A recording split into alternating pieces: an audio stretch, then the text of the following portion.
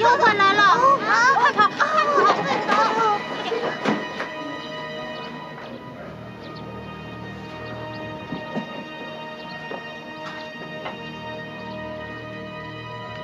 好点没啊？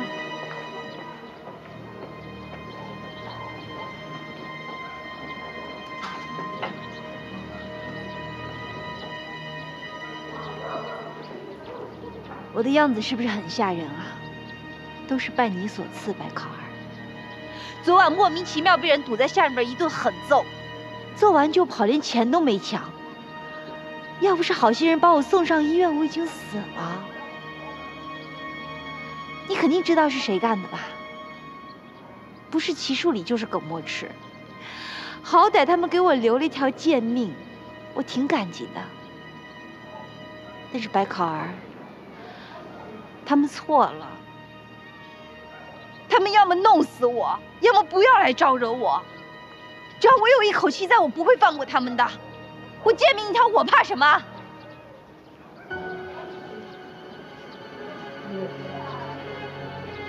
怎么，不爱听啊？不爱听我也得说啊。你跟耿墨池离婚吧。你们俩孩子也没有了，感情也没有了，还不如分开。我什么都不要，我只要耿太太的名分。他给也得给，不给也得给，否则我就召开记者会公布他的性丑闻。我发誓，这次他绝对翻不了身。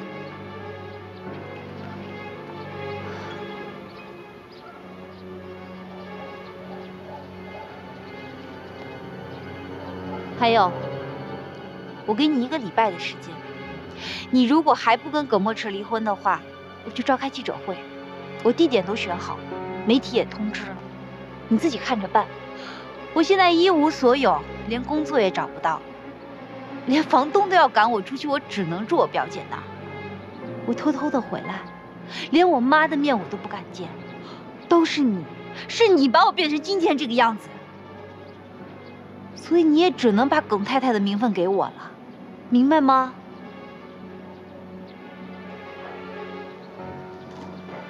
说完了吗？说完了。快！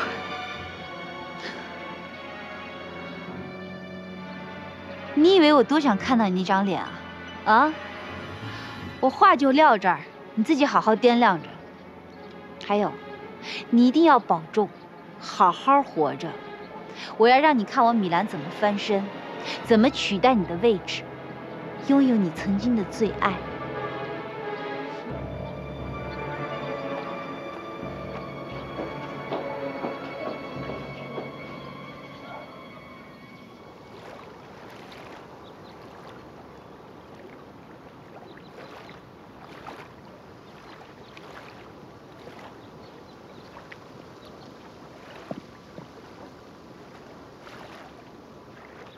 墨池，考儿的律师函到了，正式提出离婚。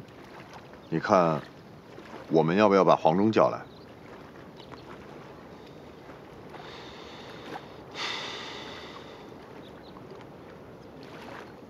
离婚了好啊，离了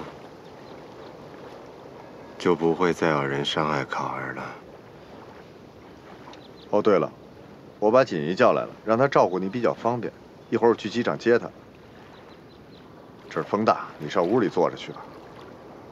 我最近在屋子里头，只要一闭上眼睛，就能听见孩子的哭声。睁开眼睛，满屋子找，找不着。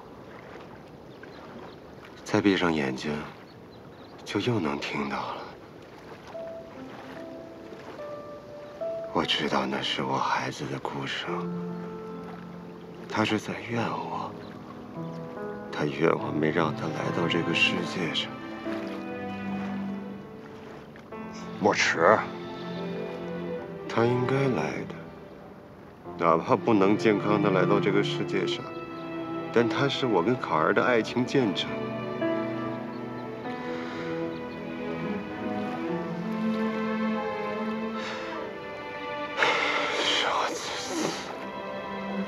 你想想考儿，他受这么大的伤害，需要的时间。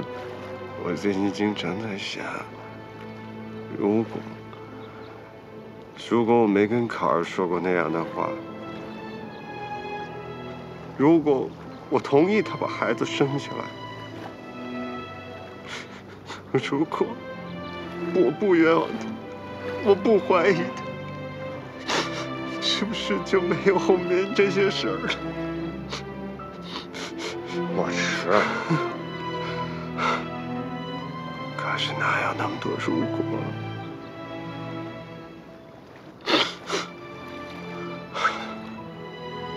别太激动了，孩子已经失去了，你再难过他也回不来啊。你不能一辈子生活在这件事的阴影里啊。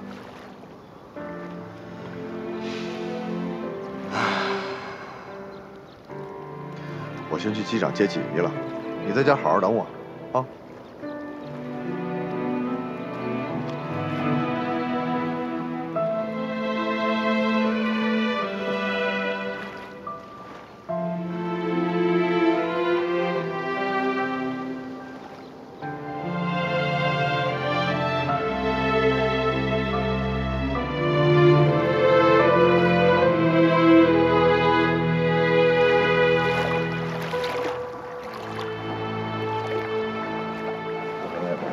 还行吧。墨池，墨池，锦衣来了。墨池，墨池，我哥不在啊。墨池，我哥不在。哥，墨池，去哪儿了？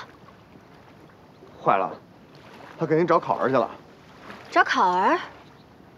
微微说他那边挺暖的，穿短袖就行。让您别给他织毛衣，他穿不上。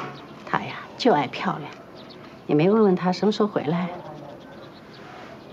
不回来了，圣诞假期准备去旅行，去什么大瀑布。这孩子，当初啊就不应该让他出国，这一出去啊就舍不得回来了。妈，微微年轻，多出去见识下是好的。可我听说啊，美国治安可乱了，枪击呀、抢劫呀，太吓人了。妈，能不能想点好的？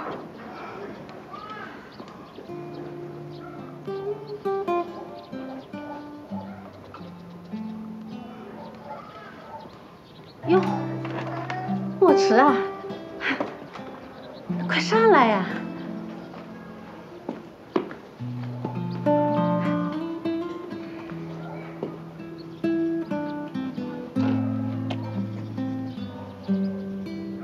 宝儿，我想跟你谈一谈。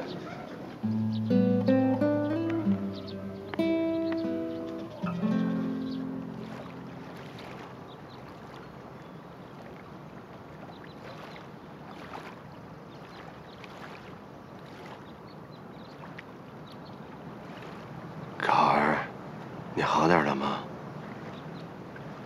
跟我去北京调养一段吧。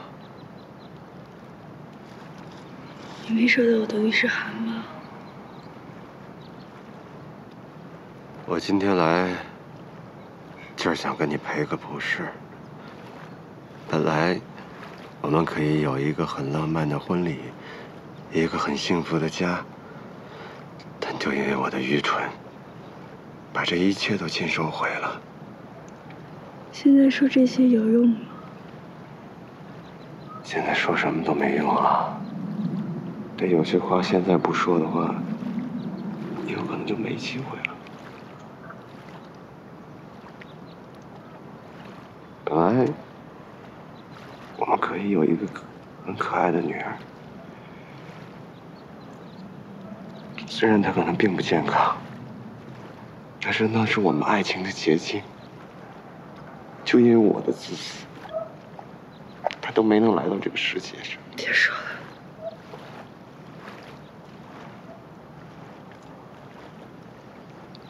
我不奢求你能原谅我，但我还是要跟你说声对不起。